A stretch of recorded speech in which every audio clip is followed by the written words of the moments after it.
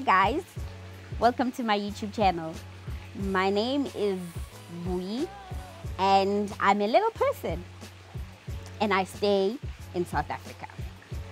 So today's video, it's all about you guys getting to know who I am before you can journey along with me in my YouTube channel journey. Quick disclaimer though, I'm gonna keep on looking down because I have my notes here with me. All right, awesome. We obviously is a little person that was born with a disease called osteogenesis imperfecta. I know it's a sentence, right? It was a sentence for me too, but then I had to get used to it. But then, yeah, whatever. So what osteogenesis imperfecta is, it's basically a disease that you are born with. Firstly, you're born with fragile bones, and then it causes you to fracture quite a lot. And then it also affects your growth. So you can't grow any taller. Well, I know people that are taller than me, but they do have it, but then they are not your average tall. So yeah, I was born with that, and what it did for me, or what it did to me rather, I fractured quite a lot, especially during my primary years. I fractured quite a lot, and as a result I now have lifetime scars, or yeah, lifetime scars. Like I have a skewed arm, I have a skewed leg, and I also have a skewed back due to that. But we thank the Lord that it wasn't as severe, because it can actually get quite severe to a point where you can be wheelchair bound. So luckily I was not wheelchair bound. So yeah, that is my story. And as to what type of dwarfism that is, I don't know, because apparently there's quite a lot of kinds of dwarfism, but I have never really got into that or got interested in that, because I already had a lot going on in my life. I couldn't understand why I was fracturing so much. But yeah, but if you guys, let me know on the comments down below if you would want me to find out what kind of dwarfism I have. Ne? Okay, cool. Well, growing up, apart from fracturing a lot, what I got, which I still have, because my challenges apparently for me, I'm thinking, or they're gonna be forever, because what happened when I was younger, it's still happening even now. So the first challenge that I still have, it's that I'm stared at. Like everywhere I go, people are staring at me, and others would be staring in a way of, like, you can see that they are pitying you or feeling sorry for you, and others, it's the silly ones, they want to laugh at you. They actually do laugh at you. So yeah, that's challenge number one. And I'm also well, this does not happen quite a lot anymore, but then I was made fun of growing up by the kids. Kids can be very vicious, okay? I was made fun of by kids growing up, but then that was like in primary. In high school, luckily, the school where I went, as much as they were staring at me, but then they never made fun of me. So they got used to me. And right now, well, there isn't much people that are making fun of me, but then you still do get those, even older ones, to my surprise. They're making fun of me. I don't know what is it, what satisfaction they're getting out of that, but only God knows. And then my third point is, this one is, I feel strongly about it, and I think I will make a video specifically about this one. I feel undermined a lot. I feel undermined a lot because of how I look or how I am. And this is now in a form, okay, when I was growing up, I didn't know what undermining was. I was a kid myself, okay? So now I feel undermined because I'm older, obviously, and I am working full-time. I do see a lot of people undermining me everywhere. They think like I can't do that. I can't do this. Well, some of the things, yes, I agree with them. Like, I can't reach at the top. Like, even when I go to grocery shopping alone, because yes, I do go grocery shopping alone, I would ask somebody who's kind enough to reach the stuff for me. So, but then that's sweet. Well, I don't even have a choice. I have to ask them. But feeling undermined in a way of thinking that I can't do it just because I'm short. I can't do this because people feel like I'm a kid. This and that. Yeah, that one, it still bothers me even today. But then that will be let me know on the comment section down below if you would want me to do a video about what do I mean when I say I feel undermined a lot. Because yes, I do. And then this one is actually a nice comment or a nice part. A part I never thought it would happen to me, since I've been done all these things all my life. I thought when you get to your teens, right, you start you're a girl, how about home, and then these boys, you also admire them, but then again there would be that thing at the back of my mind that would click, like, oh snap, I am short, so he probably won't like me, or he would think that I'm a kid or whatever. But to my surprise, I never experienced that because I was genuinely loved, okay? Yes, I was genuinely loved. And I think when I got to this point in my life, that then I was like, oh, so it means I'm human as well. Because, yeah, it's those kids, they really made my life a living hell. They really did. And older people, yeah. But then when I got to this point in my life, the dating part, I don't want to lie, I never felt any of that. In fact, I felt like I am very, very tall, okay? I'm a model.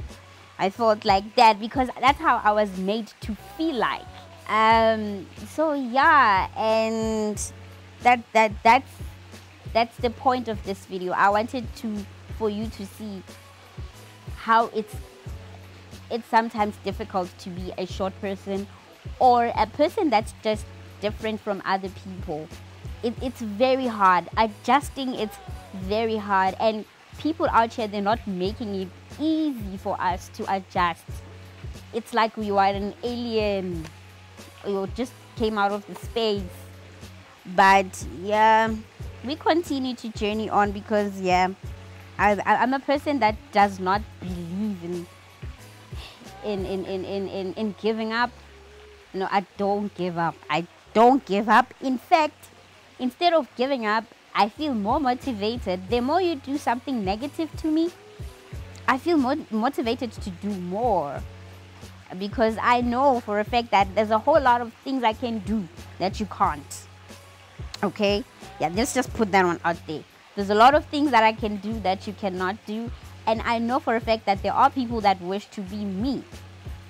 And that one is very surprising. Who wants to be short?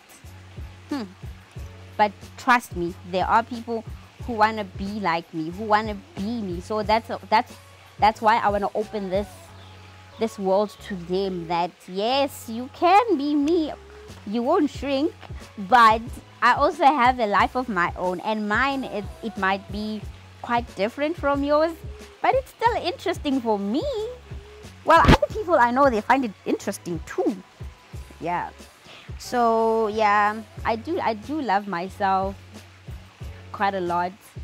And I had to, when you are a differently abled person, because I don't like this word that people are using, saying people who are differently abled, they are disabled. This is disabled. It's because like I can drop it down here and then it won't even try to get up. This is a disabled thing. But a person who is not like you, they are not disabled, they are differently abled. Because there are things that they can do, it's just that they're doing it differently. So they are differently abled, not disabled. Let's just stop saying people are disabled. That's another thing I feel strongly about. That is actually one of the reasons people that are differently abled never feel like they are worth it in life. It's because you guys have already given them 100 million names, and they are convinced that, okay, I'm like this, then it means I cannot do more. You can. It's just that you have to snap out of it. You're not disabled. You're just differently abled. So I will definitely do a video about that because I feel strongly about that. And luckily for me, I have a very supportive family. They supported me from when I was a baby until now, and I have a wonderful set of friends. They are crazy, right? But they are wonderful because they have accepted me for who and what I am. They never wanted me to change myself. Well, I have rubbed on them because they're now acting like me. It's just that they're tall. But well, they're all acting like me because I never had that growing up. So having friends like that right now that actually see me as a human being, not some toy or something that should be made fun of, it's very refreshing. It's very refreshing. And actually one of my best friends once said to me, I asked her one day, I was just curious because I wanted to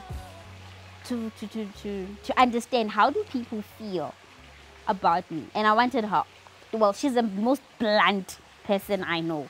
She's so blunt.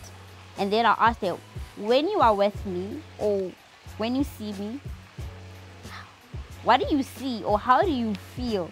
Because the fact that you are walking with me, people are also staring at you. So I want to know, how do you feel being stared at? Because that's me on a daily basis. And then she was like, well, I don't even feel that you are short. I don't even feel like you are short even when we are walking, because you can listen to me, we can have a conversation. So the fact that I'm tall and then you are short, I have really blocked it out of my mind because I was attracted by who you are as a person, not how tall or how short you are. So, and I was like, oh, okay, well, that's interesting and that's very refreshing to hear. So, and then she also told me that just because we are average or perceived as normal or tall does not mean we also don't have our own abnormalities. And then I was like, what do you mean? And then she said, for instance, I have the most terrible eyesight. I have the most terrible eyesight. You have a sharp eyesight. And secondly, she has problems with her teeth as well. And I don't have problems with my teeth. So those are the little things that she was making example of, that you may be the way you are, it's only your height maybe, but then we also get average people that actually suffer from certain things. That people are sick out here, okay? And then you may be little, but you are one of the healthiest little people I know, because you don't have all these things average people have. So, and I was like, oh wow, okay. So I was really touched by that, and also motivated by that at least I have to block out all the negative energy I was receiving since I was little. I had to block it out of my head because it wasn't doing me any good. It was actually destroying me because I'm an introvert. So when you are an introvert, there's a whole lot of things that you are thinking about when people aren't around. But luckily, I have never tried or thought about suicide. I love myself too much. I won't do that. I won't do that. But I had a problem of affirmation. They didn't make it easy for me. They didn't make it easy for me growing up. So I always wanted to find out from people, what do you think about this about me? What do you think about this about me? Until I was like, hi man, I can't keep doing this. Like I have to I have to tell myself these things. I don't need another person to be telling me about these things. I already know that I have potential. But then I had to seek that from somewhere, because that's how I was made to believe that I have to ask people how they're thinking or how they feel, because that's how I was made to feel my entire life. So the minute I snapped out of that, then I became this person that I'm a magnet now, okay? Everybody just wants to be around me. Everybody just wants to be around me, and it's very funny because it's a world that I never had growing up. It's a world that I never had, and I was told that I have a funny personality as well. I don't think so. It's just that I talk a lot. Too much. But I don't think I'm funny. But then if they think that I'm funny, well, I'll take that compliment as well. Okay? I'll take that compliment as well. So yeah, in short, that's what I wanted to... That's how I wanted to introduce myself to you guys, so that moving forward, you can know what to expect from me. I'm quite a deep person. That's one thing people don't know about me. So they'll get to know more about me and that through this YouTube channel, because I'm a very, very deep person. I talk about deep stuff.